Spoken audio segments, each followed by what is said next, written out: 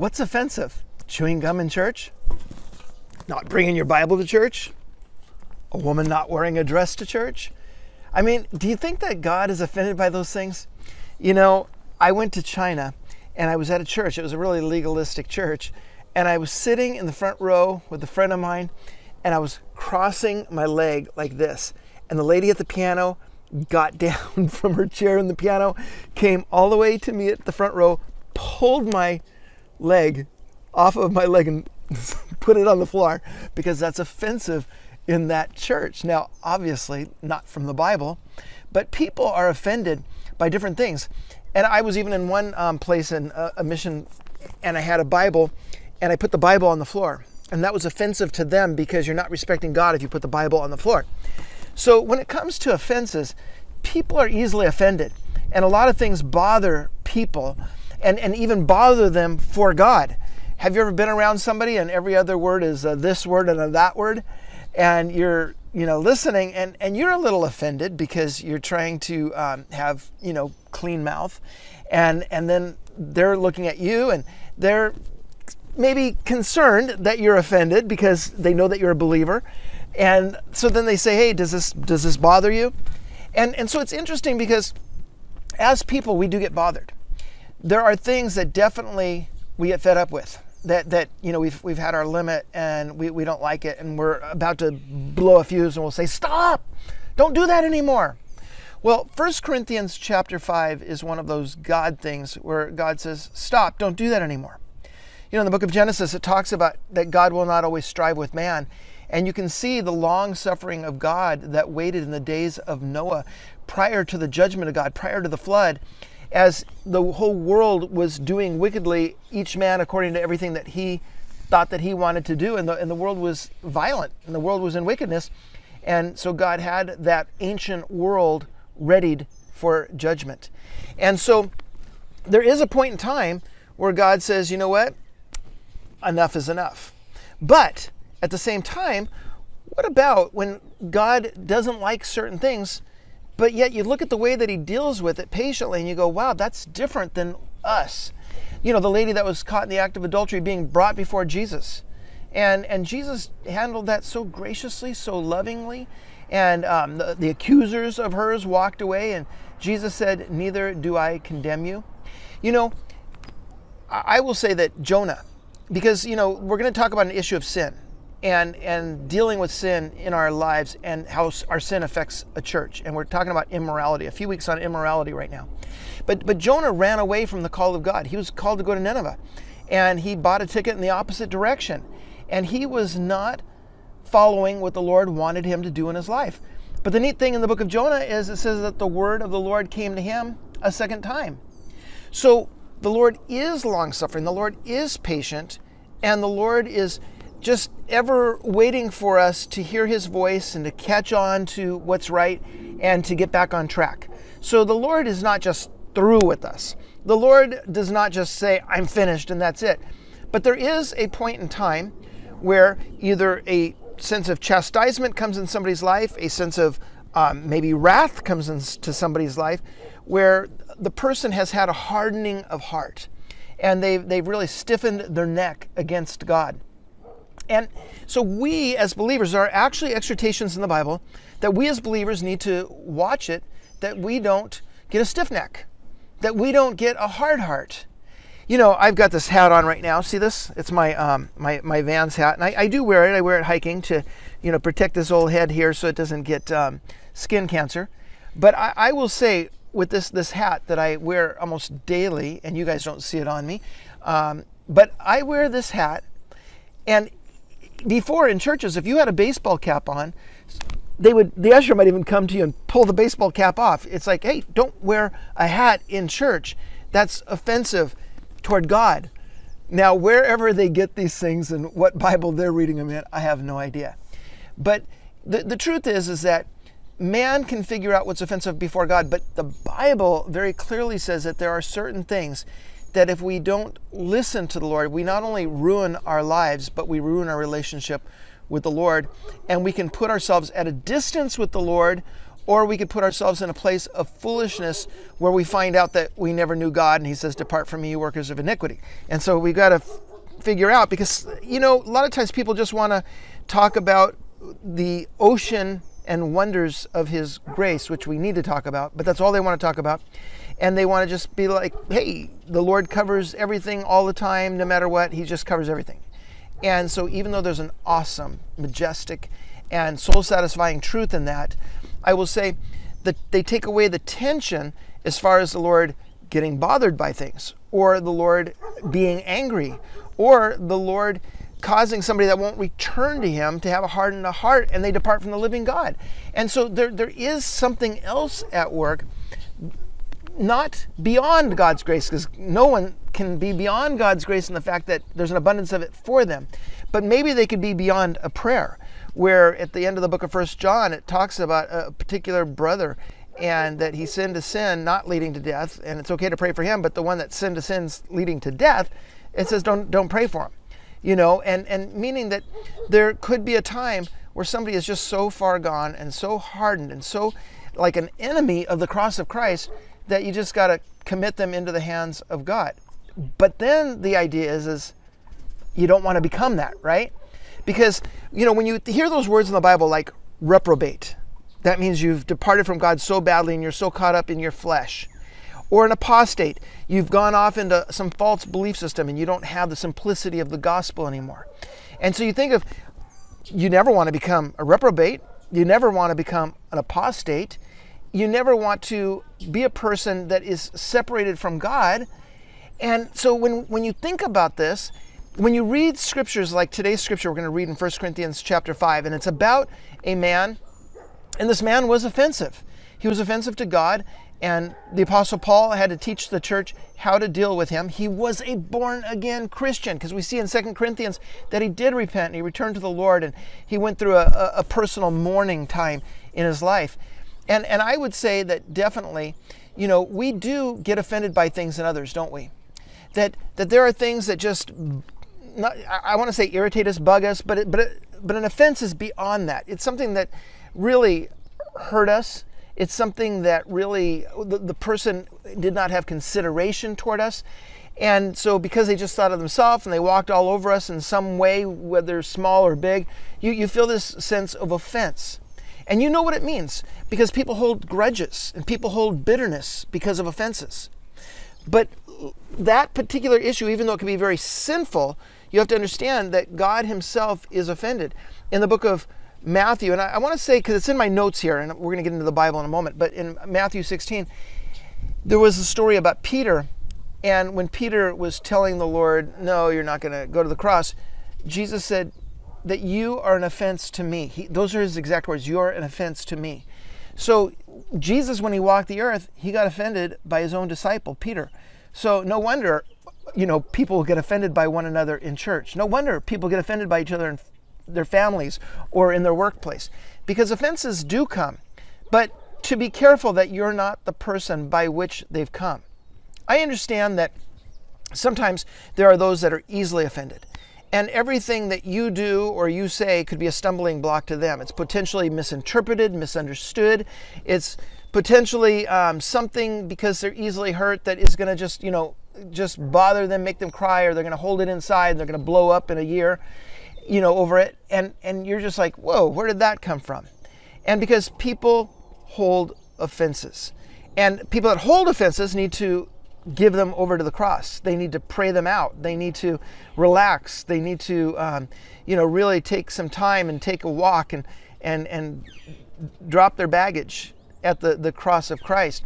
And that struggle of the weight of what somebody's feeling, like they did that to me. Well, that's pride, because you know what? It's like, who are you anyway, right?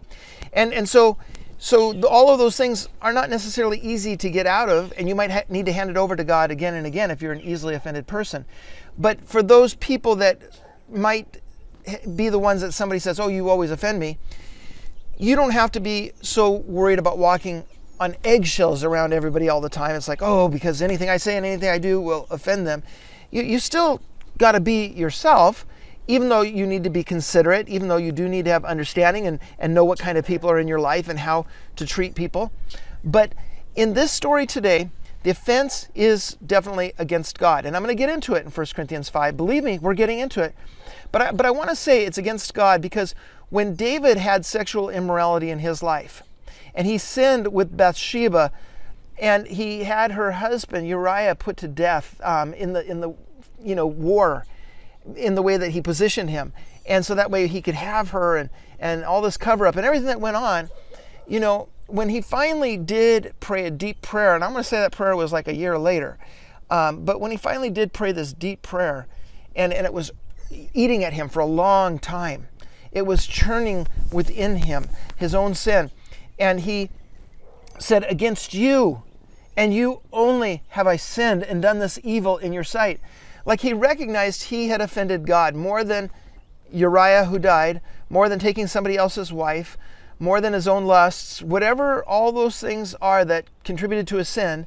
He realized, you know what, this was against God. Now, to our actual passage, guys.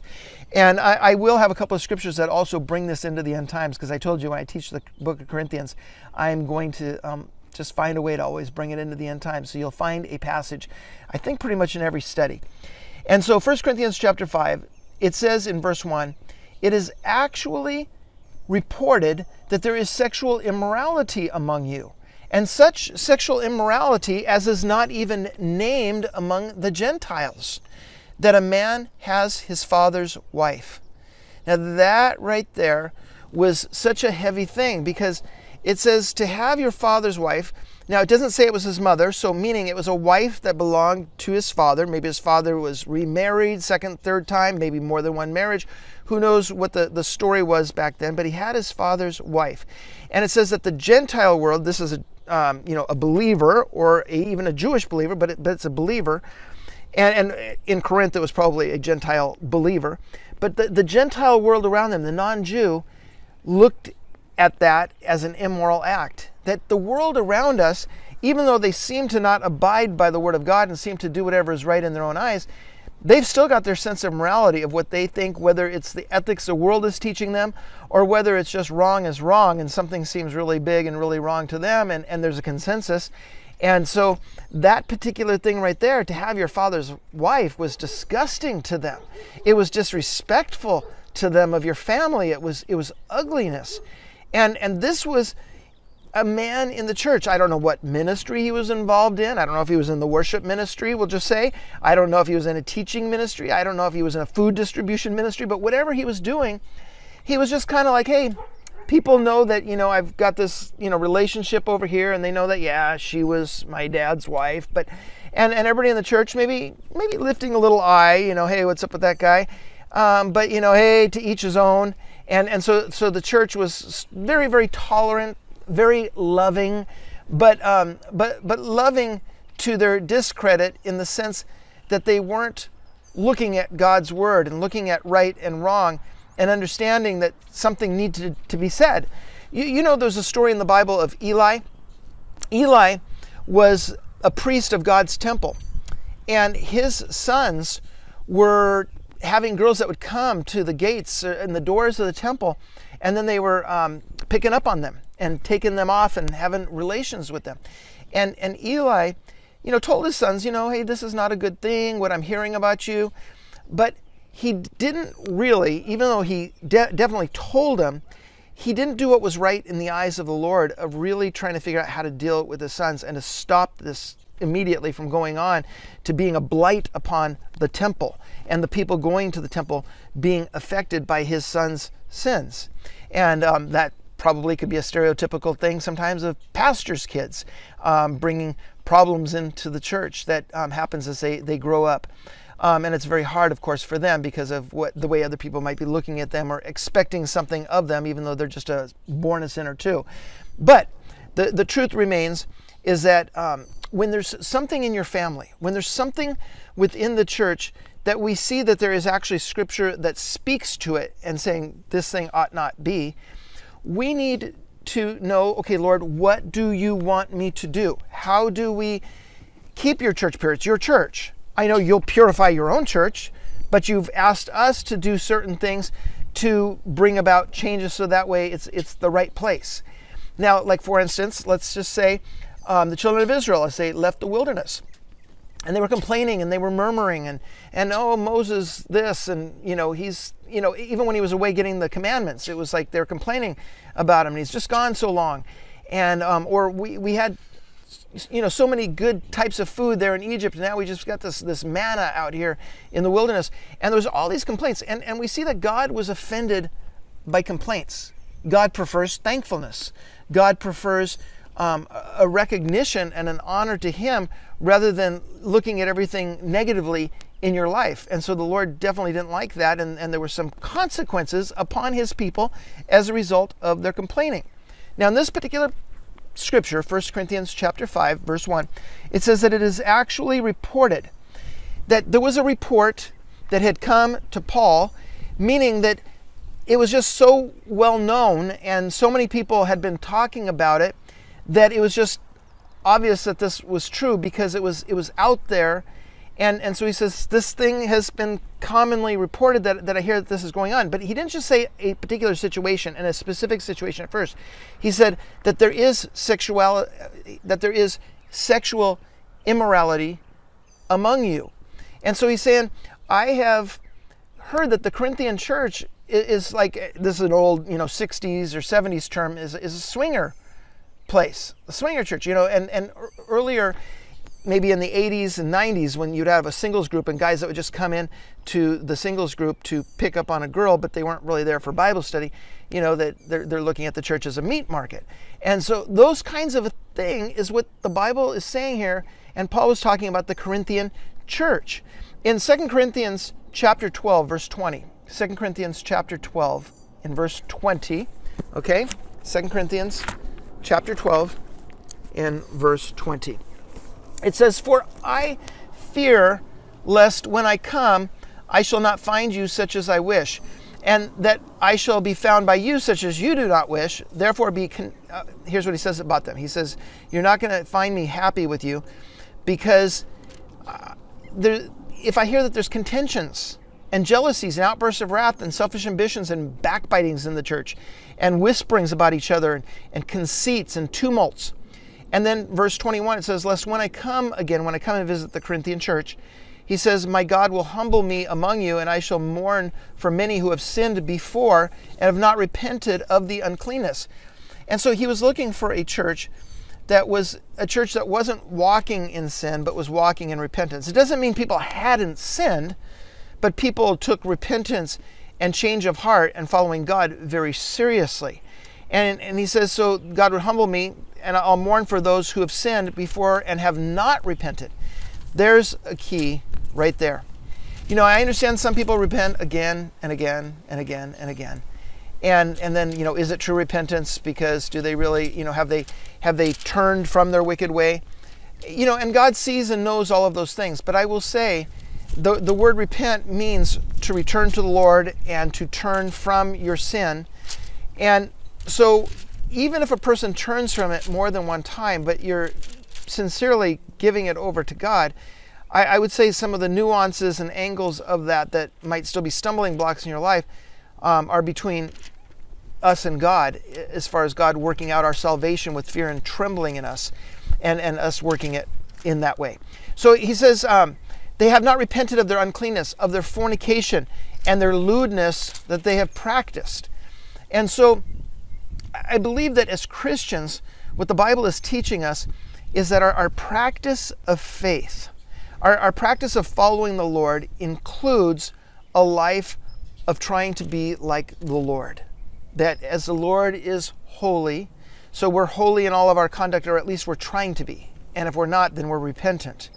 And we're seeking the Lord, and we're not just being like the rest of the world without concern. The fact that we need to follow the Lord, and the fact that we need to be an example of being a follower of the Lord Jesus Christ. And even though it is commonly reported, right, that all of us as believers make lots of mistakes, but I hope it's just as commonly reported that, boy, does that church, when they fall down, get back up off of their face and walk in God's grace and follow the Lord like never before. And I believe that the Lord is merciful and compassionate and slow to anger. And so let's just hang on to that, okay? And then it says and when I say it says in my notes that, there were various levels of sin going on in the Corinthian church. As I had just mentioned to you, that whole list in 2 Corinthians chapter 12, verses 20 and 21. And but the problem with it is, rather than mourning over it, they were accepting it. Sometimes they would even agree. The book of Romans talks about those they agree with those practicing such things. And that we have to be careful that we're not in agreement. Have you ever watched a video that wasn't the most appropriate? Have you ever watched something on TV that wasn't the most appropriate? Have you ever seen something and did you find your sinful nature agreeing with it? So say it was violence or say it was sexuality. Did you find yourself going, yeah? Or did you find yourself going, did you find yourself being beaten up over it, or did you find yourself being blessed by it? And this right here is, I would say, somewhat proof of where your heart is at before God, because there is a tension inside of us between, we'll just say, the law, even though we're not under law, we're under grace, but between what is written that, about not fornicating and not committing adultery and not committing homosexuality and not committing all of the lewdness and the fornication and the all the different names that they have in the Bible for sexual sin, licentiousness, lust, and impurity, all of those things, all categorized under immorality. And when you look at those, do you just go, well, it's just the weakness of the flesh. The flesh is weak, but the spirit is willing. Do you look at it in more of an excuse type of a way, or do you look at it in the tension way? Well, these are definitely against God. The grace of God is definitely keeping me in check and balance, and repentance is keeping me balanced. And or do you find just the grace of God? God covers it all, and he winks at everything. We're in the flesh, and he knows that, the flesh isn't going to inherit the kingdom. So whatever we do in our flesh, it doesn't matter. No, it does matter, because one day we're going to give an account, body, soul, and spirit. It's not just that, well, he saved my soul, and that's it.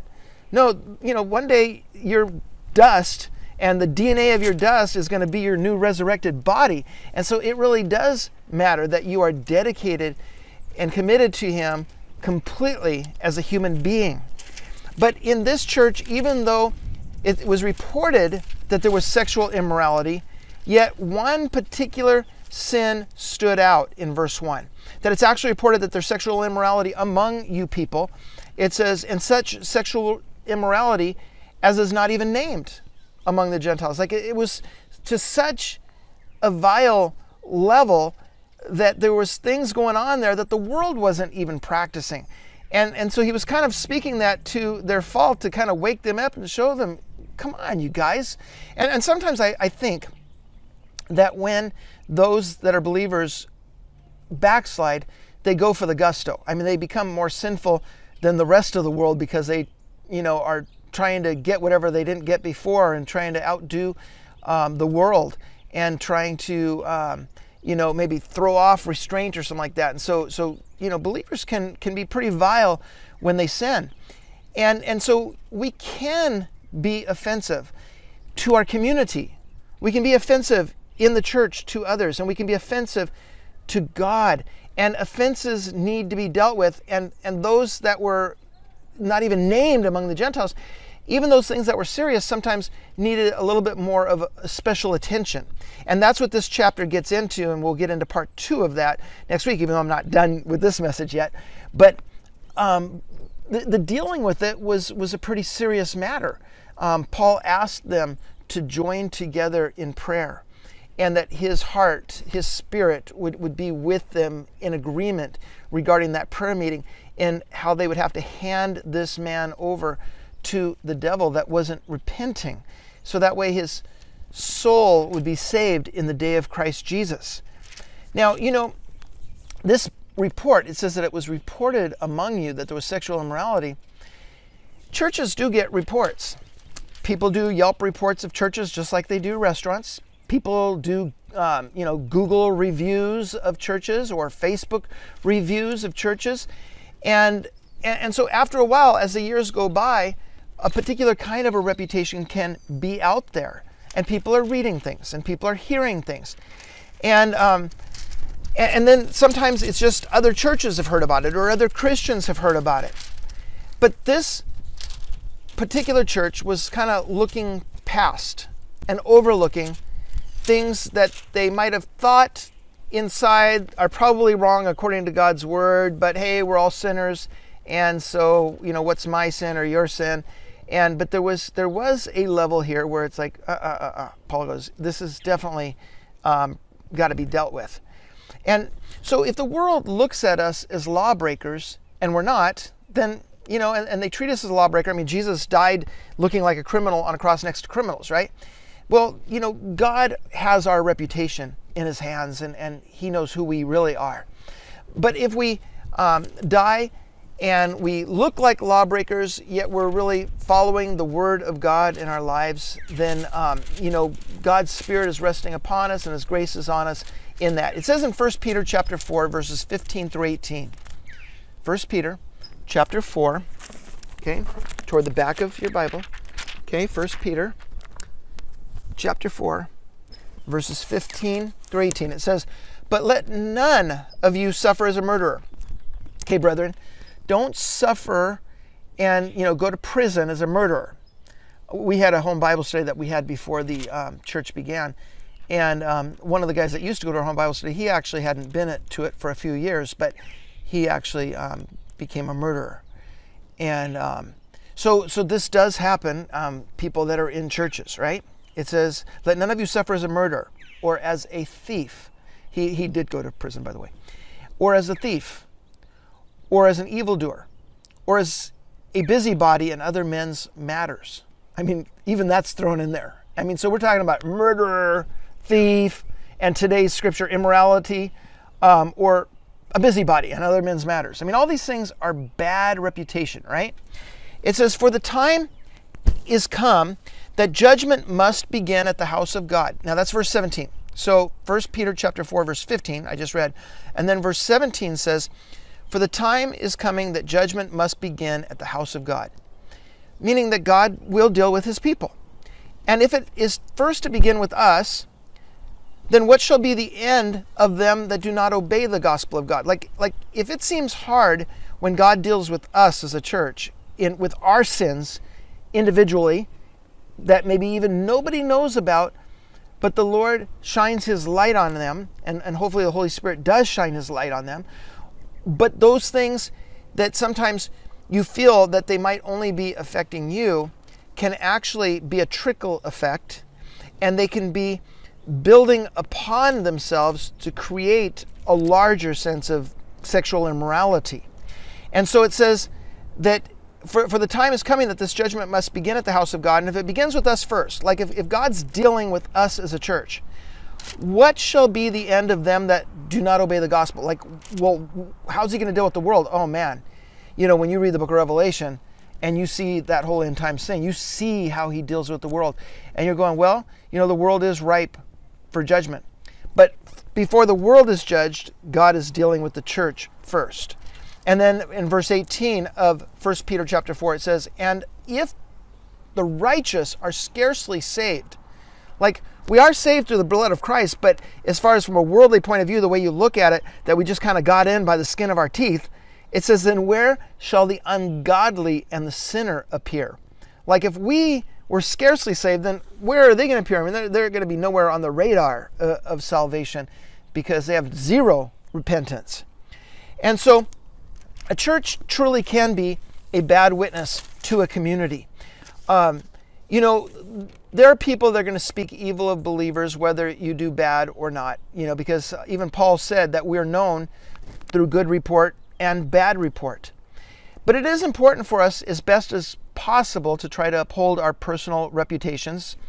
And so believers need to have that reputation of living for the Lord and being those that are honest and sincere and without offense until the day of Christ. And then pastors themselves, people like me and other people in our church that are servants and ministry leaders, and we have 2 other pastors in our church, that it's all for us as well, that we would do our best to uphold our reputation and to live for Christ in this world and to be sincere and without offense toward God and man. And yet, it's not just the believer, and it's not just the pastors, but it's the church itself that ends up with a reputation based upon the loose reputation of those that serve or those that attend. And so if we have just really, we'll say, leaning on our own understanding, lighthearted decision making, and we're not looking at things as scriptural criteria in right and wrong and things we're trying to do to move the church forward, we can have a negative impact upon our community, which obviously we don't want to have.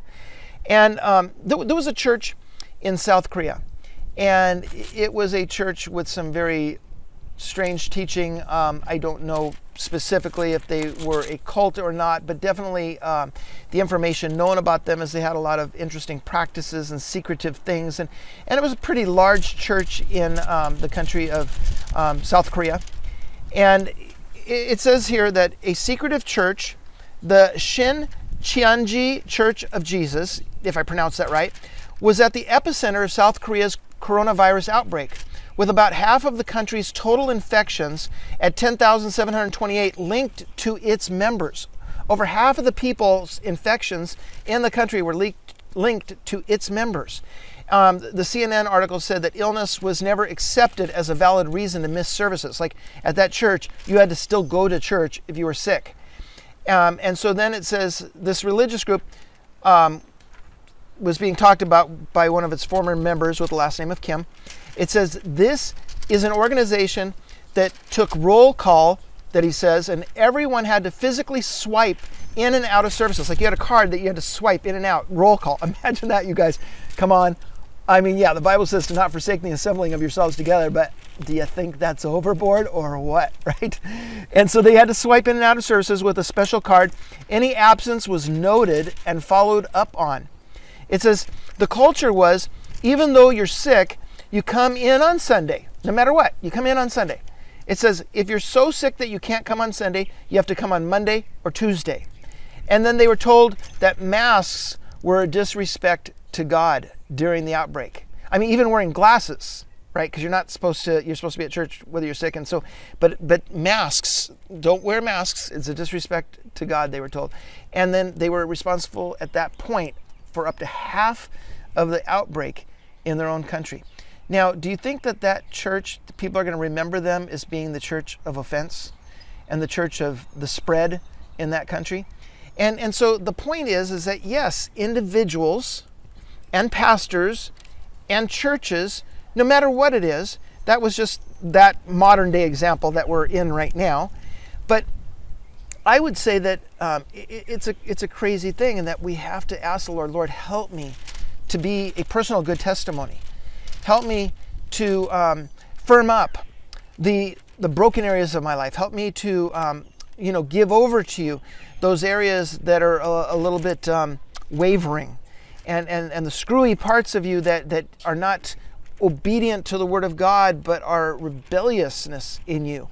And are you, my brethren, the one who doesn't care, or the one who really is taking your walk with the Lord seriously? And so we should try as best as we can, according to the ability within us to live peaceably with people, to try not to live with offense before our neighbors and before our family at church and before the people we work with and our own family members in our home. We should try our best to keep short records with God, that even though, yes, the blood of Christ cleanses us of all sin, but that we're also confessing our sins and knowing that He's faithful and just to cleanse us. And so like, oh Lord, forgive me of that. Oh Lord, forgive me of that. Oh Lord, a lot of oh Lords to forgive. And to do that as best as you can. It's not that the more that you do it is the more that you're forgiven, or the louder you do it is the louder that you're forgiven. But it means that you have a humble heart and that you're staying in tune with God, and you feel that sense of tension between what's wrong and trying to get in that place of what's right, even though at the same time covering all of it is God's grace in working in you. In Philippians chapter 1, verses 9 through 11. Philippians chapter 1, and it says in verse 9, it says, "In this I pray, that your love may abound still more and more in knowledge and all discernment." I'm praying that you guys would be really like a good witness in your community for love, a good witness in your family, and a good witness in your church for love. And it says, and that you may approve the things that are excellent, that the decisions that you guys make as individuals and as pastors and as churches would be excellent decisions, non-offensive, things that would really impact in the proper way. And it says, and that you may be sincere and without offense until the day of Christ. And guess what? That day of Christ is coming to judge the whole world. And God wants us to be on our toes. He wants us to be alerted and ready until the day of Christ, and making sure we're not being the foolish virgins, but the 5 wise. That we are without offense, and that we're making it our aim. We're doing our best. We're seeking to be that worthy person in that, approving the things that are excellent. And it says that you may be sincere and without offense until the day of Christ. And it says in Philippians chapter 1, verse 11, it says, being filled with the fruits of righteousness, which are by Christ Jesus, to the glory and praise of God. That your life would reflect the fruits of righteousness, the love, the joy, the peace, goodness, kindness, faithfulness, gentleness, patience. All of those things would reflect Christ, that your life would bring praise to the glory of God. That's God's plan. And that we would be known as the church of love. You know, one time somebody told me that. You know, they said, your church is a church of love. And that was actually Chuck Smith said that to me. He was the founder of Calvary Chapel. And I like that. And trying not to offend God and man. But say we do offend somebody. What do we do? How do we deal with it? How do we clean that up? How do we go back and fix that? Especially since some people won't let it go. And will God let it go? Well, depends on how well you know him. He will.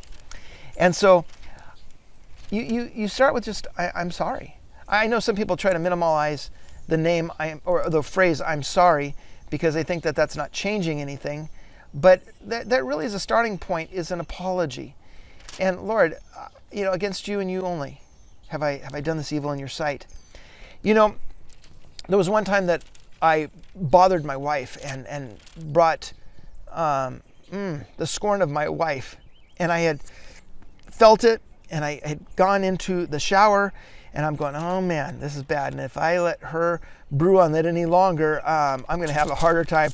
And so I just jumped out of that shower very quickly and went up to my wife and said, I didn't mean that. And that's not what what I meant isn't really what I said. And here's what I meant, you know, and that little backpedaling thing that isn't a lie, but yet is more explanatory toward the truth of what you were thinking, and cleaning things up. It's important.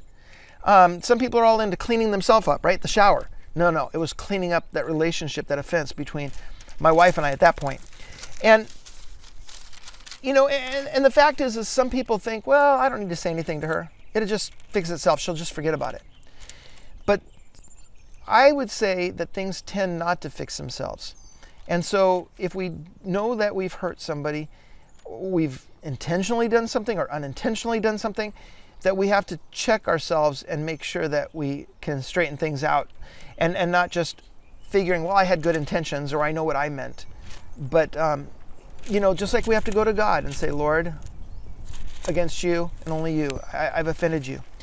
And so, you know, if I were to teach right now backwards, okay, let's do that. I'm going to teach you guys backwards. Okay, do you like this? Do you like it if I just turn my back on you the whole time and I'm just teaching you backwards?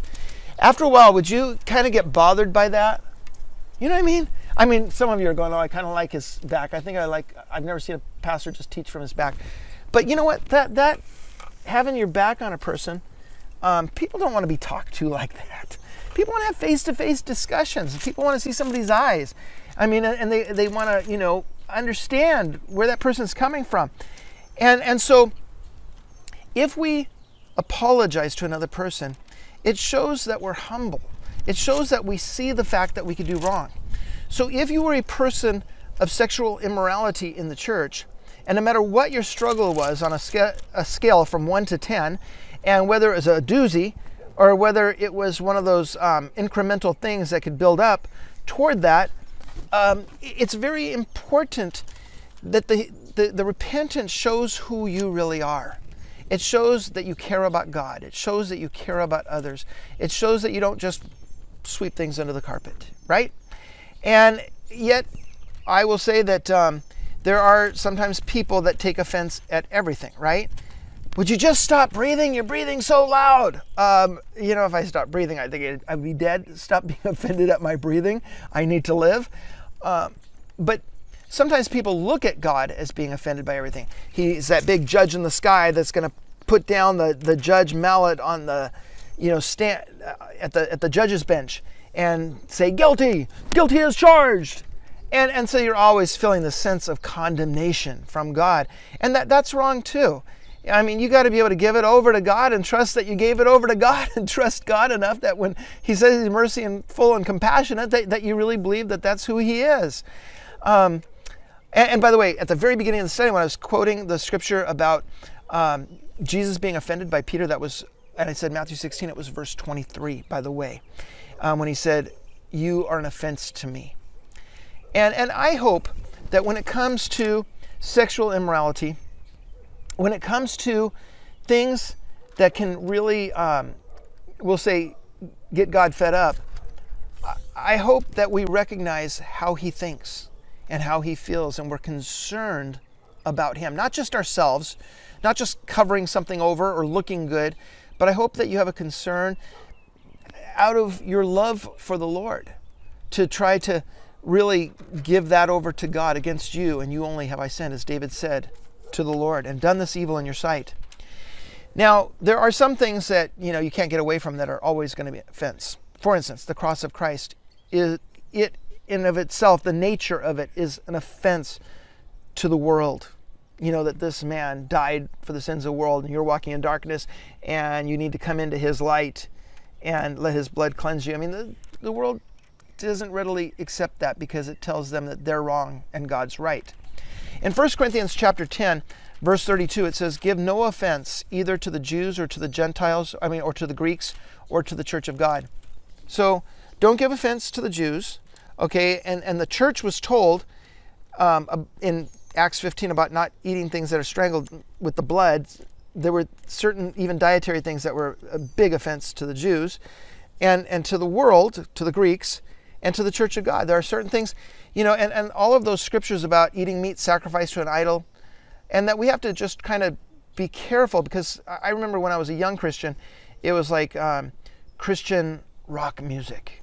Is that of the devil, or is it, is it okay? And Christians have always had all kinds of wars. Right now, it's all about politics, right? There's so many Christians that are more into politics than they are into witnessing. And you look at their Facebook pages and everything, and it's more about, oh, look at this and look at that. And I'm not saying it's unimportant. And I'm not saying taking a stand is wrong. I'm just saying, everybody has to look at themselves and look at that balance. And sometimes people do get imbalanced, don't they? Any of us can. And sometimes our Facebook pages just prove that we're imbalanced. And but the balance is that the Lord is number one.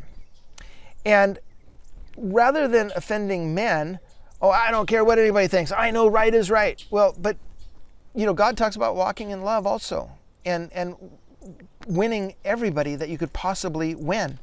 In 2 Corinthians chapter 6, verses 3 and 4, it says, actually verse 3, it says, we give no offense in anything.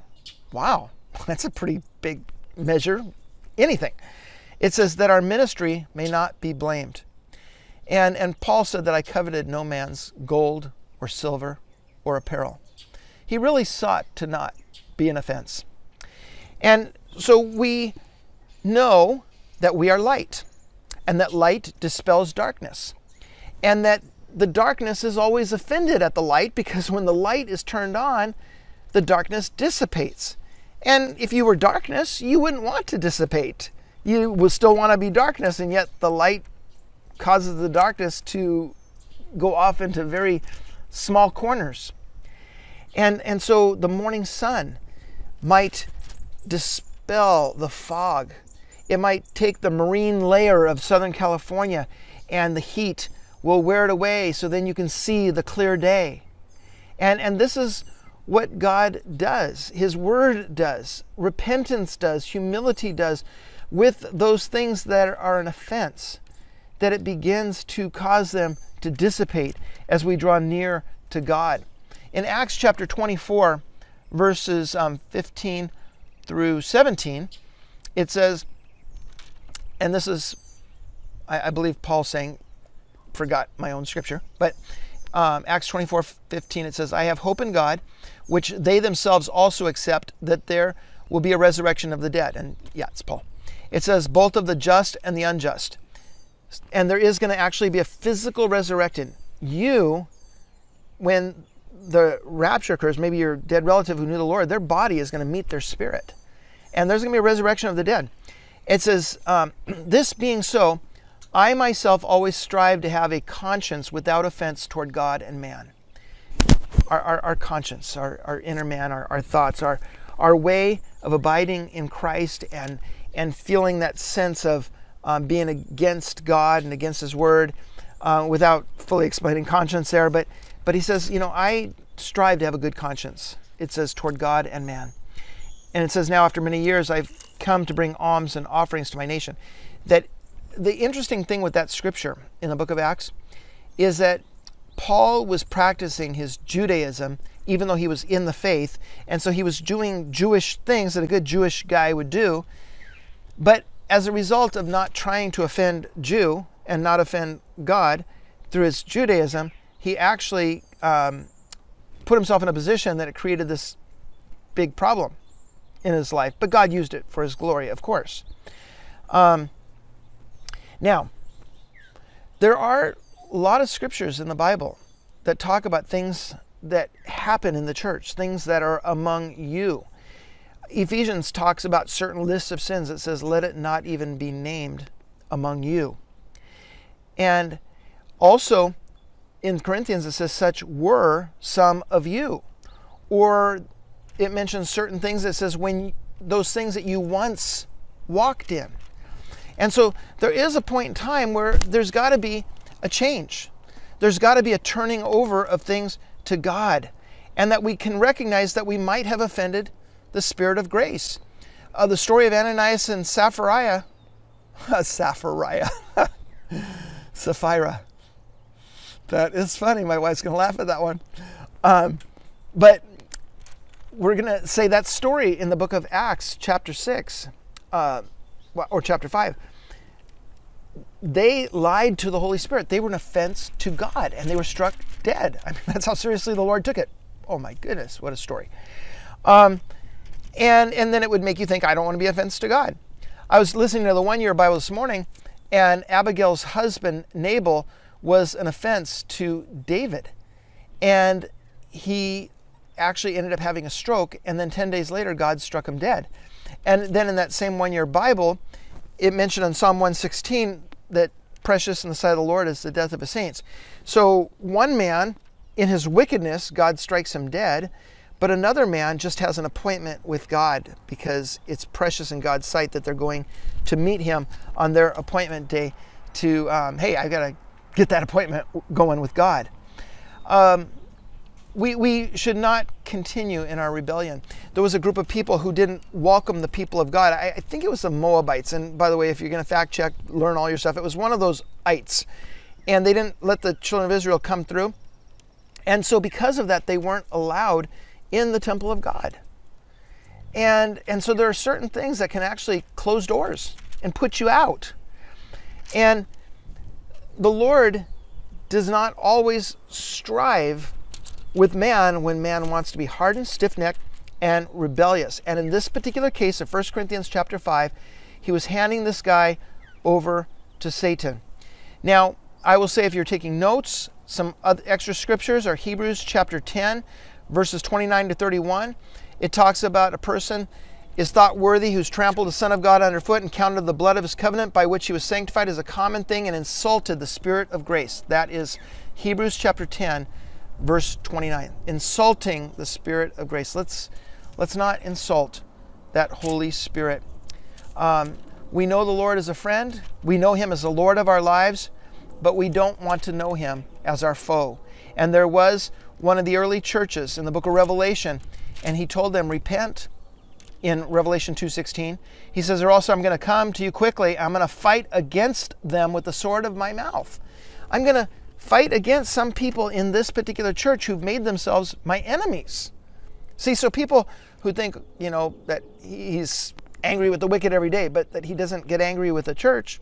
Revelation mentions that particular thing, that there were those that weren't walking with the Lord. And so one more scripture. Jeremiah chapter 5, verse 3, it says, O Lord, are not your eyes on the truth? You have stricken them, but they have not grieved. You have consumed them, but they have refused to receive correction. They have made their faces harder than rock, and they have refused to return. So, my dear brothers and sisters, don't ever shrug your shoulders at God. Don't stop up your ears at God. Don't make your heart hardened before the Lord, because it's not listening to the Spirit. And the Spirit says to us, if there is any of those things that are an offense to God, such as in 1 Corinthians chapter 5, verse 1, such as sexual immorality, it needs to be repented of so the church can be purified, and God's land will not be desolate or judgment upon it, but it will be beautiful and pleasant again. That would be God's plan. So don't refuse the Holy Spirit who's speaking to your heart, because even a believer, whether it be chastisement, whether it be judgment, or whether it be wrath, whatever level it is, will not escape if we refuse him who speaks to us from heaven, who shakes the earth. But at the same time, in the mighty righteous man falling 7 times, and the Jonah, the word of the Lord came to him a second time, know that the Lord, when he died on that cross, and the anger of God was satisfied upon him, and the judgment of God was satisfied upon him. And so ultimately you do need to hang out in that blood of Christ and what Jesus did for you. And even though you might have the fear of God, knowing that he is a consuming fire, and considering yourself, but at the same time falling into the arms of the living God who absolutely loves you, and you can then serve him acceptably through his Spirit. All right. Well, all of those things to say, we might offend God, we might offend man. This hat may have been an offense to you. My teaching you backwards for 1 second might have been offensive to you. My chewing gum in church may have been an offense, but you know, all of those things are so little in what people say are an offense compared to what God says is an offense. And so God help us. And let's pray about that now, okay? Father, thank you for your word. Thank you, Lord God, that, Lord, even though as believers we might fall short of the glory of God, and we might find ourselves in places that we've never dreamed of or never hoped that we would be in. But Lord God, I know that for every believer that has found that falling short, or has found that place of brokenness, or has found that place of like, I was on the verge. And Lord, I thank you that you love them. I thank you, Lord, that you have freedom in Christ for them. I thank you, Lord, that they need to just always hold fast to you. I thank you, Lord, that you are able to clean up your church. But Lord, if there is something that we have to deal with in our own life, or we have to deal with as a church and as leadership and as a congregation in gathering around in order to make sure, Lord, that you're happy with your church. Lord God, that we would have our church, First Love Calvary Chapel, as well as all the influencing churches that we have around us, Lord God, be those churches that you can just be so happy about, Lord, and not be offended by. And so we just give it all to you. We give our offenses to you, Lord. And if you have offenses, guys, just say, Lord, I am so sorry. I'm sorry, Lord, for that ugly junk that has offended you. I'm sorry, Lord, for that immorality. And I listed different names for immorality in the Bible earlier. And so you just put whatever name it is that you know that your offense is, and say, Lord, I'm so sorry for that. And Lord, I really do want to turn, and I really do want to return to you. And Lord, I don't want to walk in wickedness. In Jesus' name, amen. All right, you guys. Well, if you need to ask Christ into your heart, please do so, okay? He died on the cross for you. Just say, Jesus, I repent of my sins. Come into my heart, be my Lord and my Savior. Okay, you guys. Well, the Lord bless you. The Lord keep you. The Lord make his face to shine upon you. The Lord be gracious to you. And the Lord give you peace. And this Sunday, we're going to have a drive-in service at the back of the church. We're still going to have 9 o'clock will be online premiering. 10:30. We want everybody to get there by 10 so we can start at 10:30 on the dot. 10:30 will be a drive-in to the back of the church. It obviously will be limited. And then that will also be live streamed. And so we just invite you guys. And if hopefully we don't have to turn anybody away. All right, you guys, God bless you and have a wonderful, wonderful either afternoon or evening. Okay? Bye.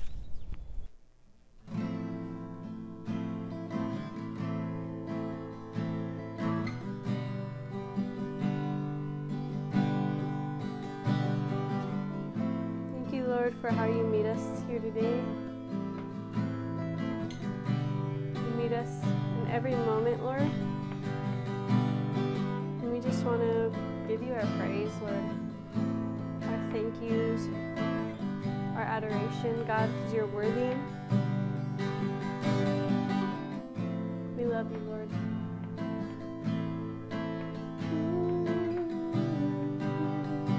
You give life. You give life. You are love. You bring light to the darkness. You give hope. You restore every heart that is broken.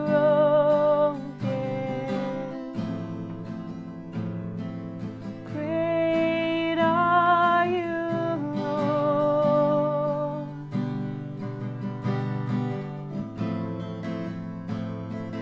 Great are you, Lord.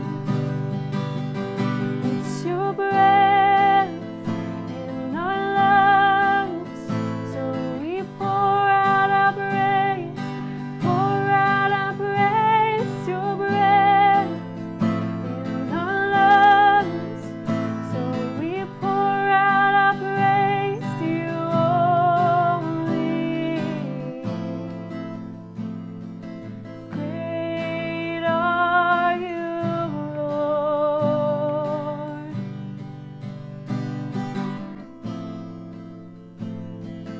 Great are you, Lord. You give life. You give life. You are love. You bring light to the darkness. You give hope. You restore every heart that is broken. Great are you, Lord. Great are you. Great are you, Lord. It's your breath in our lungs, so we pour out our praise, pour out our praise. It's your breath in our lungs, so we pour out our praise to you only. It's your breath in our lungs, so we pour out our praise, pour out our praise. It's your breath in our lungs, so we pour out our praise to you only. Great are you, Lord.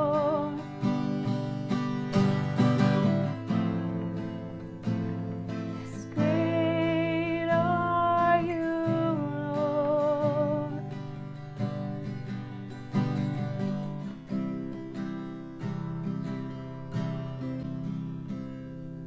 So the earth will shout your praise. Our hearts will cry. These bones will sing. Great are you, Lord. 'Cause all the earth will shout your praise. Our hearts will cry. These bones will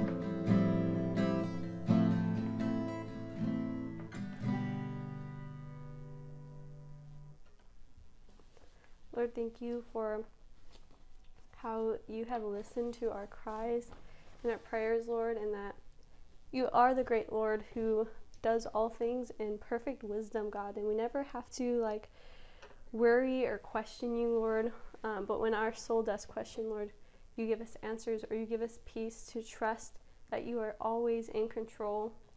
So Lord, we acknowledge that you are in every question and answer, and not every question, Lord, because you are the author of peace and not of confusion, but you are there as a listener.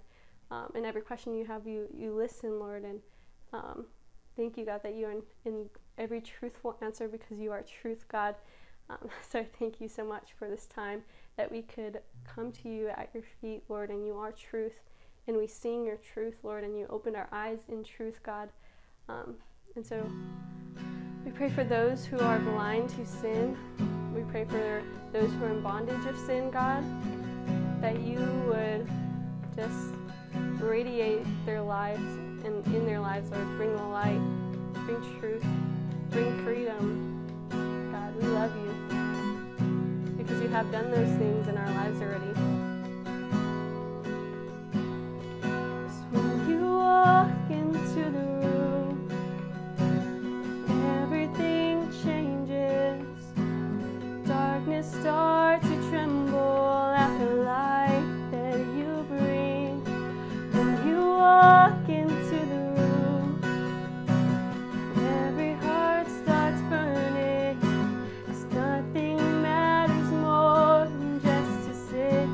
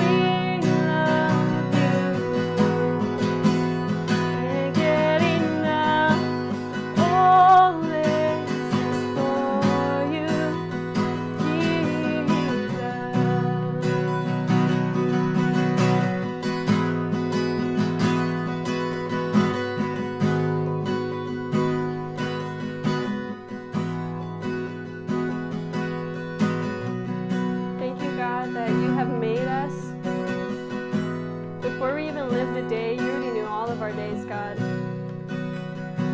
And at the end of our days, Lord, we will return to you because all that we have is already yours, Lord. You've made us, and we'll return to you, Lord, and I just thank you. And so we want to give you our hearts even now as we still live, because it's yours, God.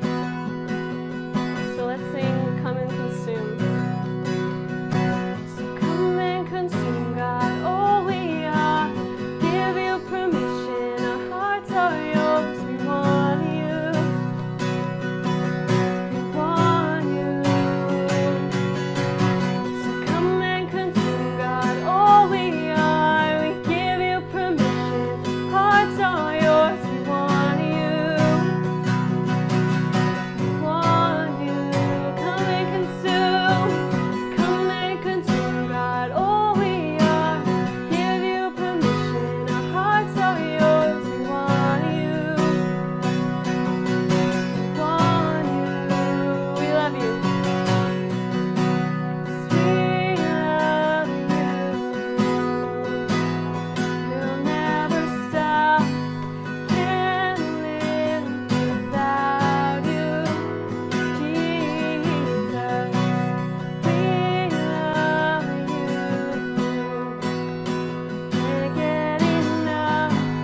All this is for you, Jesus.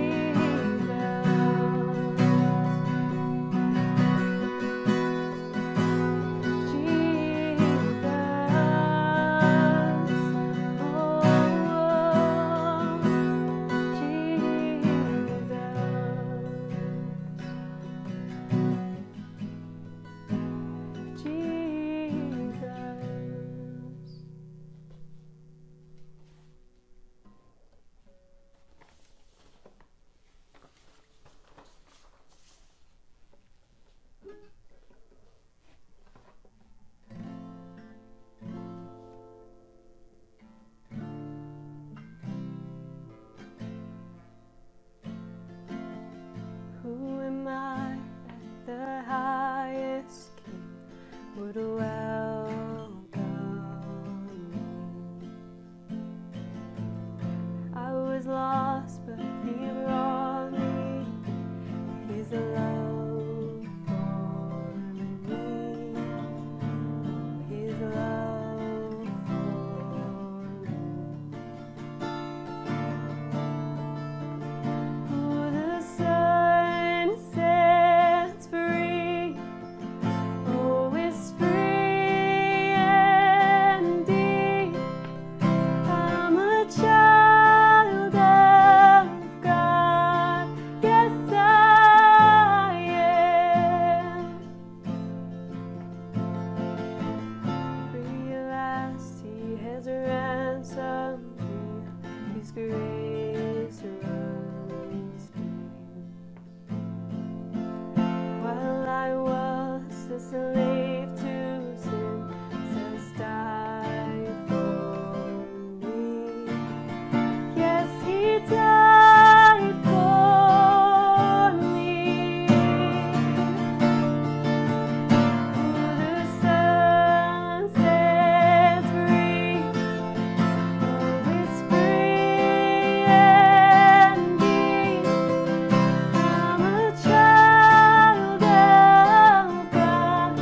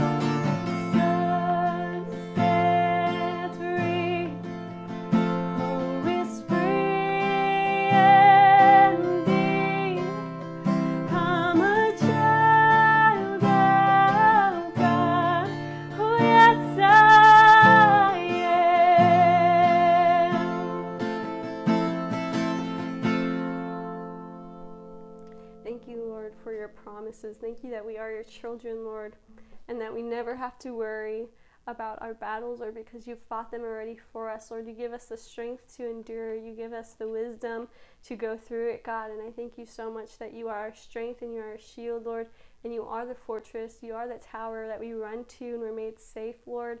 It doesn't matter what else, anybody else, any other label that's upon us, Lord.